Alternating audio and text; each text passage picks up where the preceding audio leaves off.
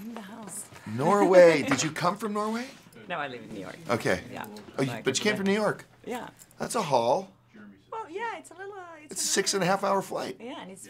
I've been there for the last 3 months. I just got home 2 days before Christmas, right before that freezing cold hit. Yeah. So, how is it really possible to cheat on Jennifer Lopez? Oh, that's a great question. I don't know how my guy cheated on Jennifer Lopez. She's the whole package, isn't she? I think it was the drugs and booze that he was involved with. That's the backstory that I created for my whole character. You won't see my character using any drugs or booze. But it must have been something. Something had to be going on, because that's a great question. But you made TV history while someone was cheating on you in Sex and the City. That's right. Do you remember that day on the set there when Carrie told Aiden that she was cheating on him?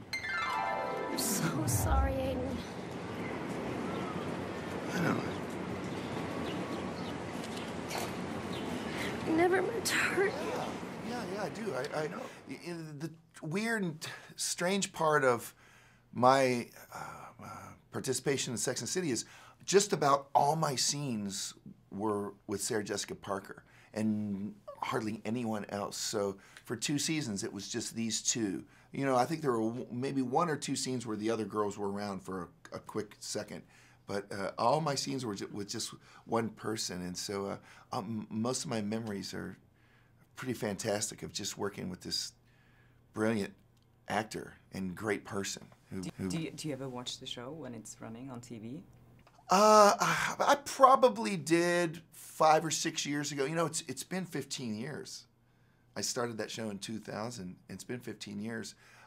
But maybe 5, 6 years ago, I'd be flipping through the box, you know, at a quarter after whatever time it was, and there'd be 15 minutes of a show, and I'd probably watch it. But I don't do too much television surfing these days. But if I came across it and I didn't have much to do, I'd probably watch it. Because I'm surfing, I'm looking for something to watch. I just wish I didn't know about this. I just wanted to be honest with you.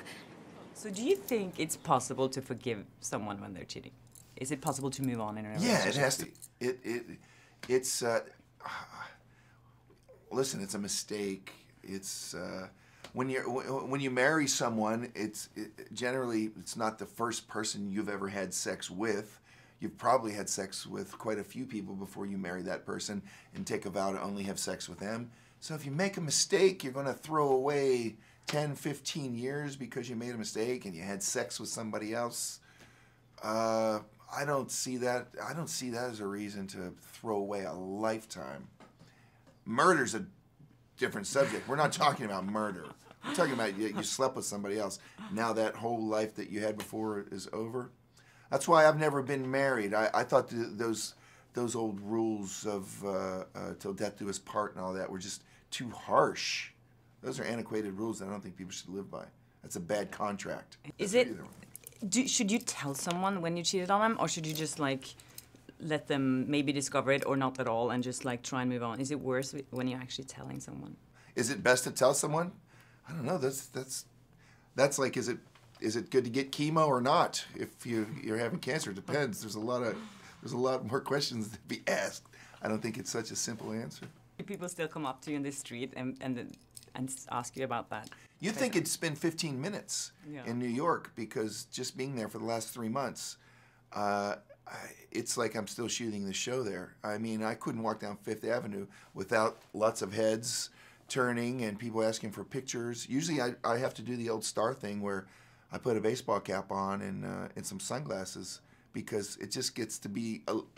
I won't get to the bookstore to buy my books if I go walking around looking like this in New York, because everybody knows Aiden from Sex and the City. Yeah, I think they should have ended up together. That's nice. Nice meeting you.